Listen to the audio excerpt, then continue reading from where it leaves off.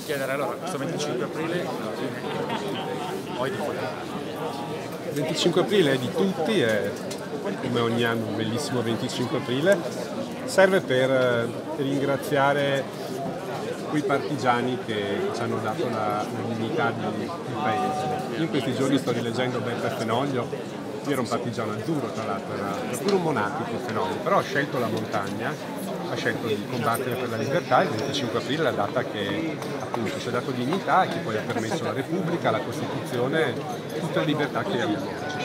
Quali sono i diritti negati oggi? Siamo abbastanza alti. Noi intanto vediamo che c'è un invasore in Ucraina e allora io come Ianeselli penso che si sta dalla parte di chi combatte contro l'invasore. Pensiamo ai tanti diritti negati nel mondo, pensiamo all'Iran per fare un caso e pensiamo anche al fatto che l'antifascismo, che è la radice della nostra Repubblica, combatte le discriminazioni, l'intolleranza e lavora per la libertà e qualche tendenza insomma di discriminazione la vediamo anche nel nostro paese. Infatti un anno fa eravamo qui con una guerra in Europa, un'invasione in Europa appena iniziata da poco. È trascorso un anno e oggi ancora si discute resistenza no in Ucraina, diciamo un po' anche una lontane similitudini con la resistenza italiana.